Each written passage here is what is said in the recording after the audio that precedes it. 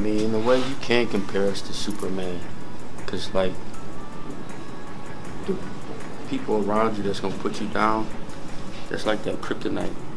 That kryptonite makes Superman weak, but he still did all he can to get away from that kryptonite and still continue to do what's right.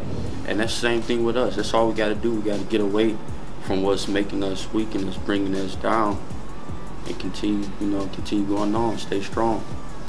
To make it out, it's like being a superhero, because it's like it's not a lot of superheroes. It's not a lot of people that have the courage enough to be a hero, and there's not a lot of people that have the ambition and the willpower to do like what they got to do to make it.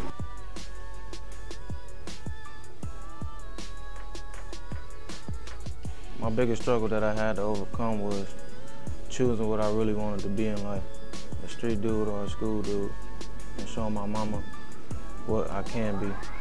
Street dude as in money, cars, clothes, girls, staying out late past curfew, doing the things your mother wouldn't approve of you doing as a minor.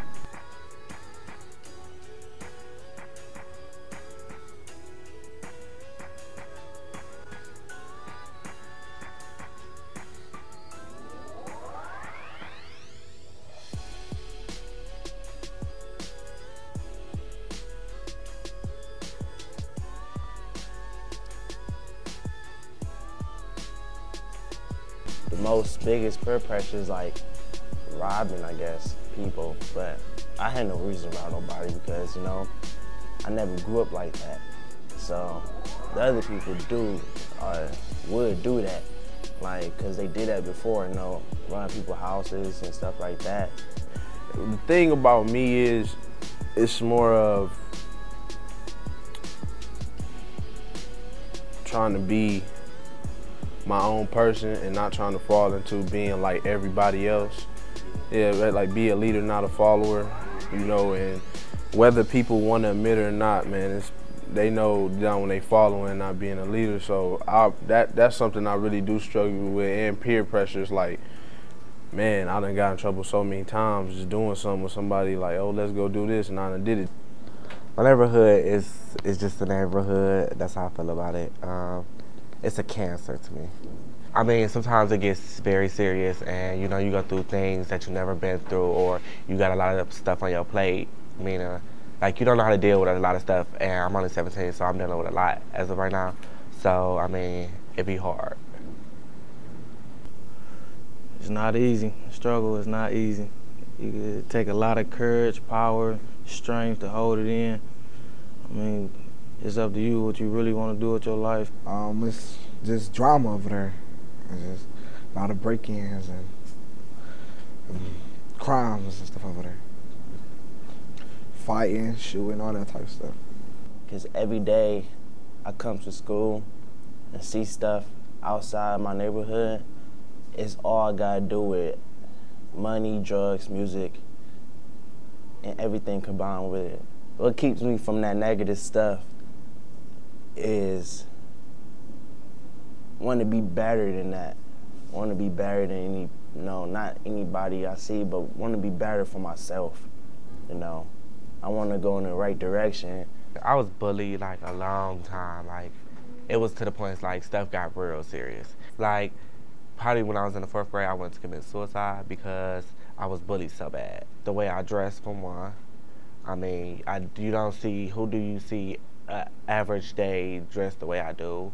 My sexuality, you get, as being a gay male, you get belittled. And, I mean, I don't look at it in the sense of, oh, I'm scared of anyone, because you bleed. I feel like you bleed how I bleed. Going to school was it was just really going to school, because going somewhere else, I was with my parents. So, but going to school, walking with my brother, like, I used to get, like, big rocks thrown at me and stuff, so, like, and then, like, my brother was the oldest, and he never did nothing. He just was like, don't do that. Like, he was the punk, too. So, I mean, I really just started standing up for myself. Like, it's just, like, it's something that's so hard, and you got to take a lot of courage to do it, because you never know. I'm not going to say I'm the toughest in the world. I'm not going to say I could beat everybody. But you never know what could possibly go down. You never know what could go on. Meaning, just because I'm standing up for myself, that don't mean I could beat this person. I just want this person to know. I'm just asking for respect. If I don't disrespect you, don't disrespect me. Stereotype of black people, I say, coming from the hood is, oh, they're all robbers, you know, crooks, criminals, gang bangers, everything else. And I'm saying, like, you don't have to be that. You can go your own way, be your own person, and it's all about getting the mindset of not caring what your friends think, because if they your real friends, they're not gonna belittle you and talk down on you about what you do just because you're different from them. You don't have to be like everybody else. It's being your own person. It's a sense of having self-respect and pride to stand up for what you believe in. Being a superhero is one of a kind, so it's hard for people to try to stand out and do what's right. You know, you got people, like they said, you got people trying to, all be the same, but, Superman, he one of a kind. There's no superhero. I'm not saying I'm invincible and whatnot, but, I'm saying I still have the heart to do what's right. How I'm going to overcome my struggles is, me personally, I know that, like, the man upstairs gonna help me, because like I pray every night, and it's like I feel the ambition burning inside me, but I just gotta find out where I'm gonna start at. But for some people, the journey of 1,000 miles starts with one step. So I think I gotta take that one step to begin my journey.